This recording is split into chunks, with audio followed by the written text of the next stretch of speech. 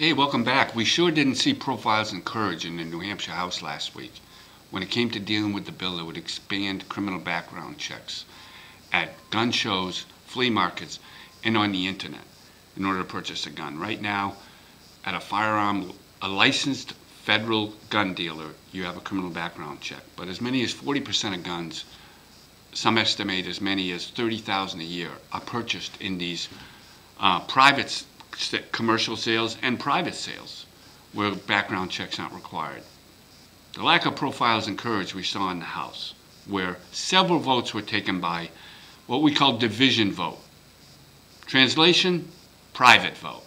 It's not a roll call vote. It's not a recorded vote. No one knows exactly how everyone votes when there is a division vote. We only know the outcome. Why is that important? Well, we saw last week in the House that 174 members of the House voted to amend this bill and bring it ready to be passed. That was a recorded vote. But then when it came time to vote on whether to kill the bill outright, we had a division vote, and only 118 voted not to kill this bill. So as many as 60 members of the House, most of them Democrats, I would submit,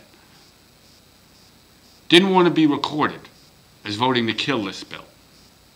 Wanted to be able to be recorded as wanting to amend this bill, so they could tell their friends that support gun control, I was for you. And they wouldn't have to tell those friends who support gun control that on an unrecorded vote, I voted to kill the bill. How do I know it was Democrats? Well, all but one Republican wanted to table this bill. All but one recorded vote.